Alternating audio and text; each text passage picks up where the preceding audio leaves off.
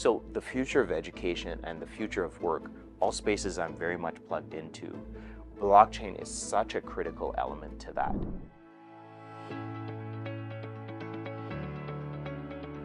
In order to build products that resonate with a large set of users, you need to have diversity at the table of the people designing, testing, and bringing those products to life. Everyone in this space, in the crypto and blockchain space, has a role to play to bring in more diversity and more equity in the space itself. Like, we need more women in the crypto space, not just the crypto space. I think we need more women in the emerging technology space and need to enable a lot of the women. The digital economy isn't just about Canada, America, the European Union, and a few other countries. It's about connecting the world. And it's about providing products, services, solutions that impact and benefit everybody in the world. It's about wealth creation globally. And so I think the more immigrants or people with that perspective in Canada and in the Western world can become passionate about blockchain technology and become passionate about democratizing our finances, democratizing access to information, democratizing, the content that's on our internet, the better it is for our families abroad. Students are coming here to study because they want to learn from the top-notch technology, from the top-notch professors that are here, which they have the experience of developing, for example, the blockchain and making it as a successful, business eventually for them. In the tech space, if you're a software developer, if you go for a job interview, they may, if you get to a certain level, ask you to do a software test that takes 45 minutes to an hour. You have to do the coding.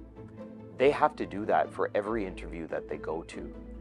They could do that once and store that on their blockchain and then allow access to any employer to see, oh yes, this person actually did this. Because guess what? Sometimes they get their friends to do that test, right? So this way, the employer knows for sure that this is the person who did it. They practically see, okay, you learned this in school, but you actually are able to do this. So the practical application of that. And that individual doesn't have to send it 10 times. They just do it once and store it on the blockchain. So the future of education and the future of work, all spaces I'm very much plugged into.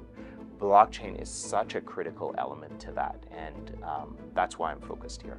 The innovation around blockchain and Bitcoin is transformative in nature. It's something we're going to work with 20 years from now, 40 years from now, and we're at the very beginning of this.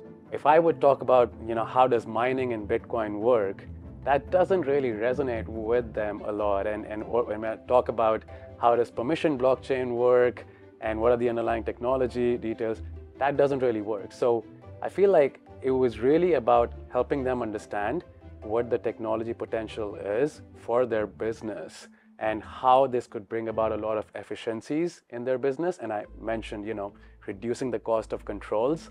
So I think, as you get into a lot more details and look under the hood on how these businesses, for example, banks work, the amount of interaction, the amount of people that are involved in a single process, as you start to dig deeper into that, you start to uncover a lot more potential efficiencies that could be obtained by blockchain technologies. So I feel like that optimization of business is certainly something that from an enterprise blockchain standpoint is one of the key factors I think could be very beneficial to a lot of the institutions. So if we think of it as a generational innovation, then what happens this year or last year or next year really doesn't matter. Again, we talked about the needs in education sector for this global foreign trained recognition. Blockchain serves that. If you think about income, how do I generate my income? Blockchain serves that. So any newcomer coming here, I think the value is the multicultural learning that you're going to have. You got to think about Canada as some sort of MVP for the world.